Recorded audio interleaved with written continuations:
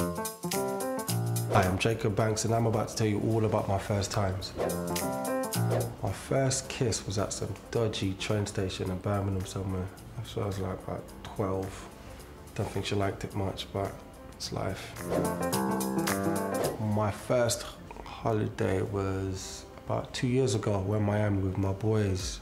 The expectations when you go to Miami it's massive. It's like you think everything's gonna happen. Nothing happened. It was just beach every day. I went swimming a couple of times. Well, I can't swim, so I just held everyone's phones by the pool. My first tattoo is a quote, and it says, "The only reason I go to sleep is to ensure I still have a dream. Do not let your heart feel what your eyes see." My mum, yeah, she told me to wash the dishes. She said, "I'm gonna delete your Facebook." She thought I was joking. Deleted her, but she made me wash the dishes anyway, so I think she won.